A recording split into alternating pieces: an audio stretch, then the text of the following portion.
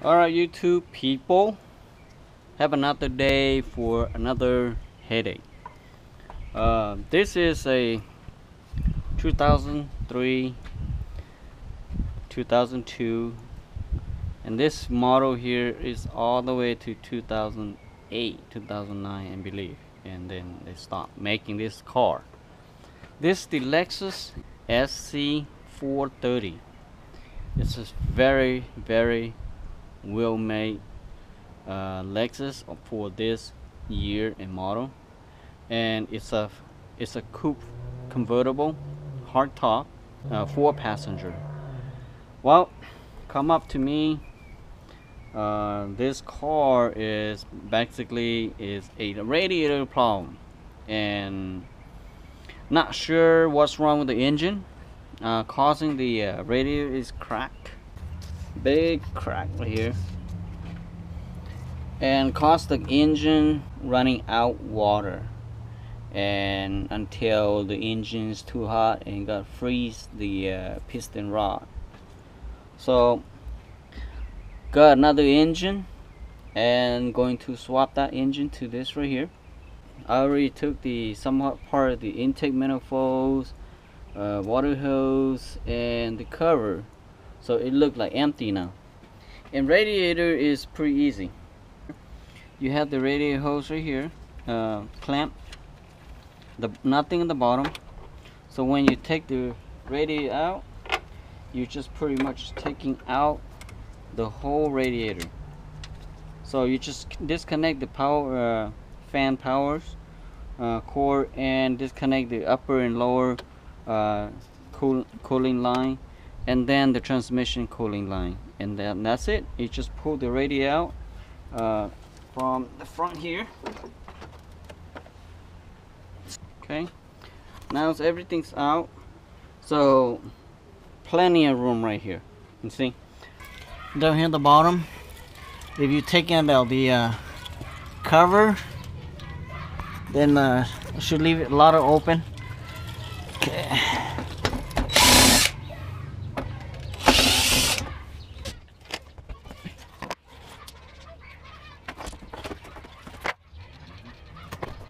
Need to take this cover. Need to take this, drop this sway bar.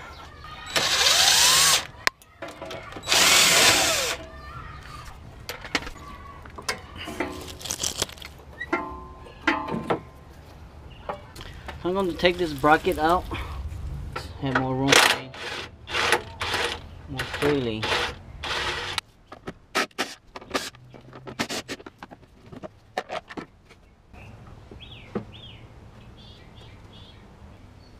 So I swing the AC like this. For the power steering, there's a 2-bolt holding in the back here. Oh, you can't see right there, but I don't have a hand to hold it, so I can't really shoot that when I take it out. But there's 2-bolt right there, and just screw that too, and then swing this. So when you take those 2 bolts out, you're gonna slide forward. I want to release. Okay. Slide forward like this.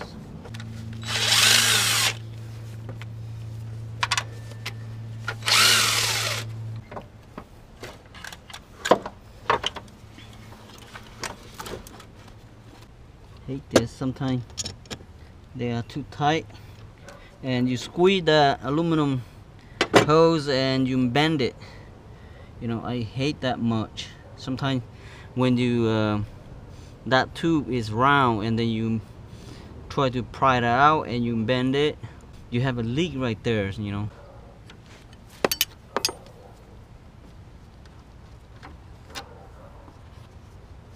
Have to disconnect the transmission cooling line from the engine, so when you take the engine out, so it won't hook it up to the engine, because they mount a couple bolts to the engine block right here.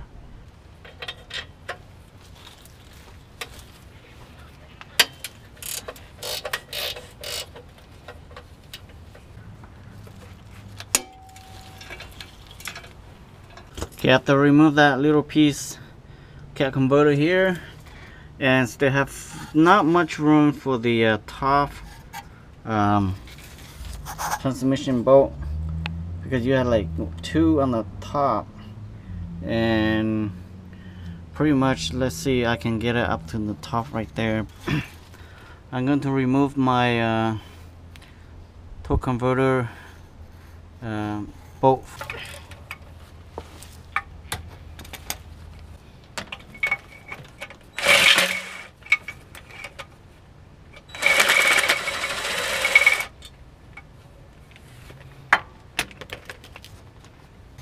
I have 2, 4, 5, so got 5 out, and let me see how many on that torque converter. Let's see, day 1, 2, 3, 4, 5, 6. So there's one more left that I cannot get it out. Okay, I got 5, so 1, 2, 3, 4, 5. So one more in there, and see that bolt right there. So still over there. I'm not sure I can get it out, and the engine's already locked. I thinking I just take these bolts off and break this part right here, because aluminum, so it's probably not that hard to break it out, and I believe it's hollow inside here.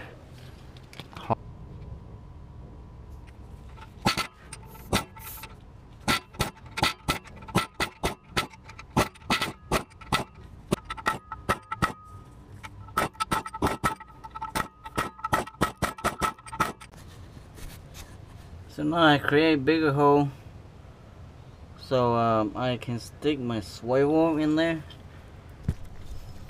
So it's lucky I got it out, and I had to impact all this metal here, aluminum here, to get that bolt over there. Down here is a very tight space for the exhaust to free from the steering shaft right here.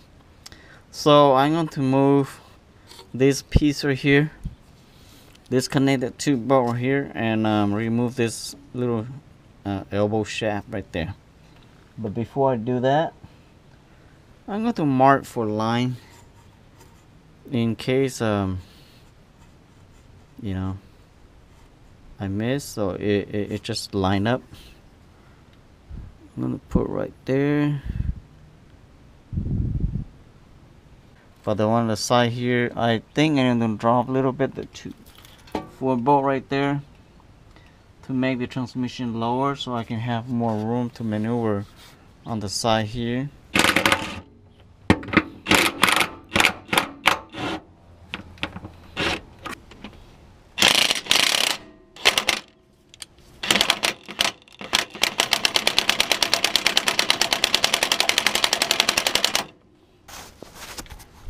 Okay, I create a little bit gap right there, and down there a little bit. So I don't get much, but a little bit tiny, it does help a lot. So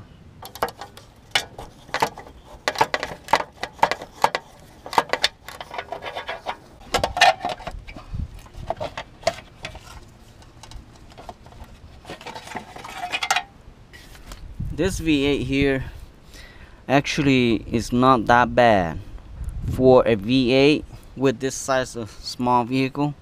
I think this is very easy compared to some other V8 that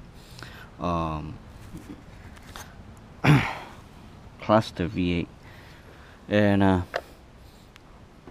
I can see that this radiator take me, I would say, 10 minutes, and the rest is at the top here.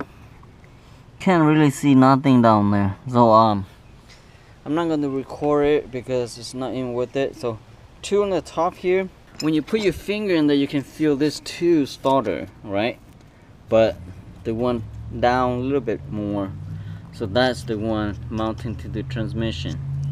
So this one you don't have to do nothing, because that too is holding the starter.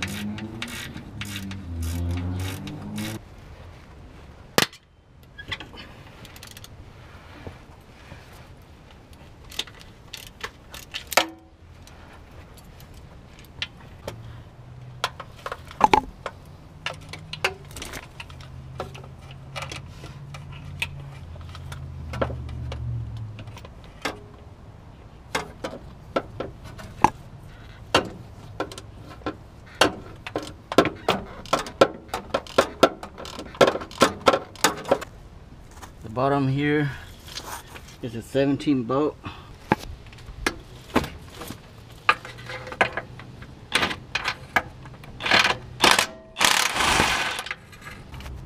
Transmission already split. I use my jack to holding the transmission pan down there, and I'm gonna pry it out. Yeah, separate already. Alright YouTube, I will do a fast forward only, because to install on this vehicle very much just reverse from what you're taking out. And if you have a question on this vehicle, how to taking out, what to do, what you should do to get this vehicle back on the road, just write your comment below so I can answer your question within hour or less, because a lot of time I have a lot of free time to answer your question. So new to old to new, side by side. So I had to switch the harness and remove the intake manifold because they cut the starter power supply and all that stuff. Injector and coil pretty much the same. I probably just use that one over there and change the sensor that on this side. They broke that sensor right here, so I need to just change that sensor. Alright, I think the Lexus 430 is for a sporty car, a small compact like this, I would say a medium difficult. And if you trying to buy one that engine's broke or transmission is broke and you just want to know to see how difficult to put this in, buy one. If it's cheap, just buy one. I recommend you that this is a easy fix, just like Civic or Corolla. Actually, I think this is much more easier than Corolla. It's more difficult than this Lexus 430 here, and I just encourage you to fix this car. It's a very plain vehicle. All what you see on top is just a cover, so I would say a medium difficult only. And you have to drop the subframe a little bit down to be able to free the engine out, but that's just minor stuff. So it's not difficult like Mercedes, the CLK 500. Moving the AC compressor, you just drop the whole frame up or pull the engine up a little bit to get the AC compressor. This Lexus here is a piece of cake. Just get it done in 2 days, and you can get your new car back on the road. Alright, if your Lexus charges $10,000, slap their face.